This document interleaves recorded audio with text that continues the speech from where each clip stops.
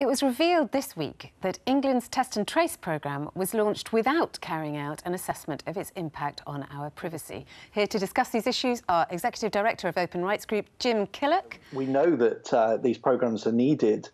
Our worry is that, as Silky said, people won't trust it because the safeguards aren't in place. People's data is being collected and people don't know how it's going to be used. We've had pubs and so on use this data, anything from building a marketing database through to stalking their customers. That's the sort of behavior that brings the whole program into disrepute, and then people will feel discouraged and they won't participate.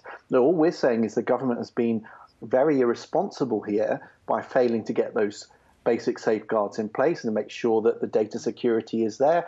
We've seen stories that show that clearly they haven't managed to do that, and that, of course, endangers their whole program. So it's not about privacy or health, it's health depends on people's trust. But Jim, won't it take too long? I mean, we're familiar with this argument from, Citizen 4 and the rest of it.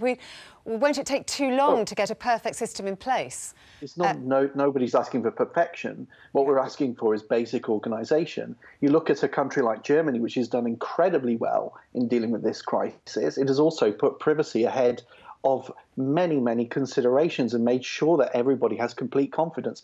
For instance, it took a privacy app and chose a method where the data was going to be minimized, and it's got millions of downloads. We did the opposite, tried to gather all the data in the UK. The program collapsed, and we've got nowhere. So, you have to take privacy seriously. You have to put it at the center of what you're doing rather than think of it as an adjunct, or you end up in a sort of chaotic delivery that we're seeing.